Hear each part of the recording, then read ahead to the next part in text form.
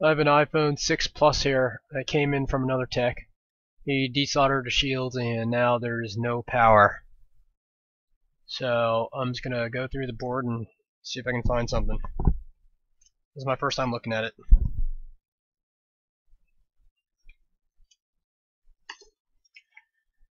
Alright, let's see.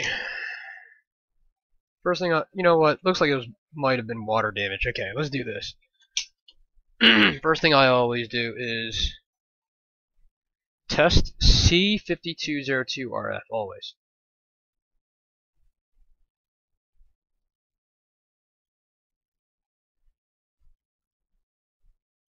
It's not...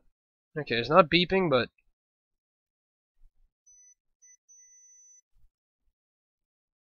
It's not beeping, but it has low resistance to ground, so there may be a fault in here somewhere. Pretty sure that's not... It's showing 154 ohms. Should be a little higher. Or infinity, I believe.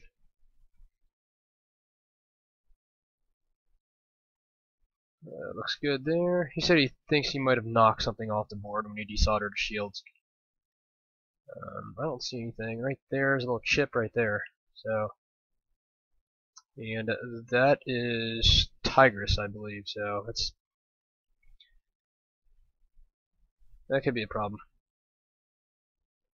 So that would definitely affect the no power, I think, if that is a problem. But let's just continue on here.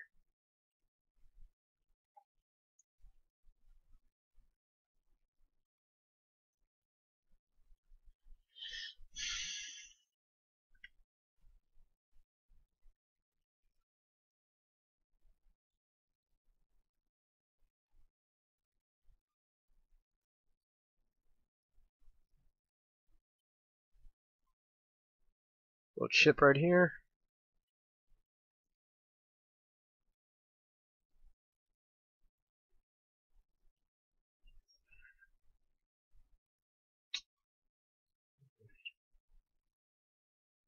Looks fine.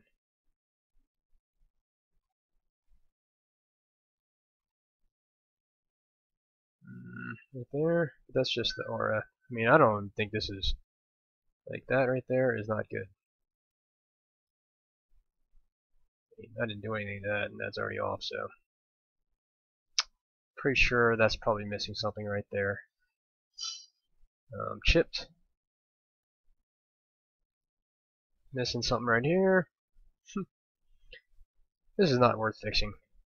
Missing something here, here, loose. Look at that. This looks like it's bad. I mean, definitely pry. Missing something here. Missing something there. This is loose. I mean, come on. Missing something here. Yeah, this ain't worth fixing. Chipped. This is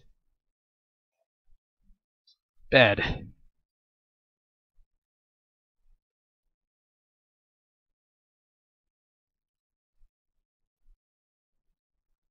mean, look, it's water damaged. Yeah, like, unless you put it through the ultrasonic cleaner or something.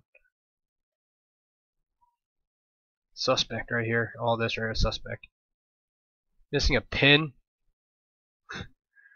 Yeah, this is not worth fixing. So I'm gonna call it a day on this one. Too much.